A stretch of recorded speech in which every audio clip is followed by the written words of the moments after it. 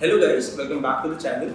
In this video, we will tell you what are the different kinds of professions or specializations you can go for after completing a psychology degree.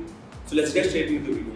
The very first field is clinical psychology. This is the most famous and the biggest contributor to all of these fields. If you get into this field, you'll be dealing with different people who are going through emotional and mental health conditions, and you'll be helping them cure it. The second one is counseling psychology.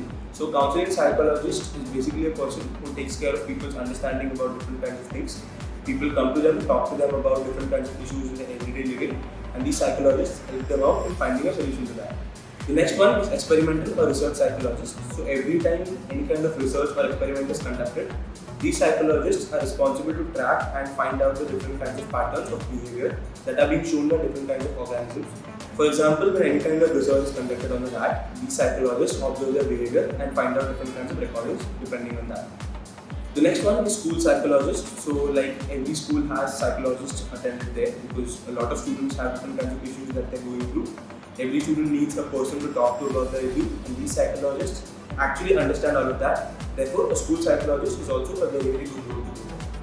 So the next one is sports psychologists. So different athletes generally tend to have different kinds of mental conditions during any event or an upcoming event.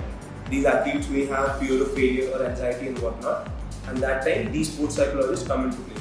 So you can get into the field of sports psychology with the help of a sports management degree, of course. And if you want to know more about the degree, you can of course click on the I button above here and go to that video, watch that and get your information. So guys, this was it for the video. If you have any other doubts related to any field or any other subject, feel free to let us know in the comment section below.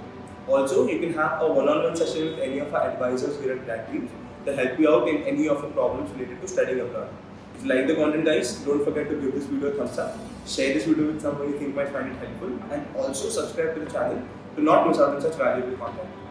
Thank you so much for watching the video guys. We'll see you in the next one.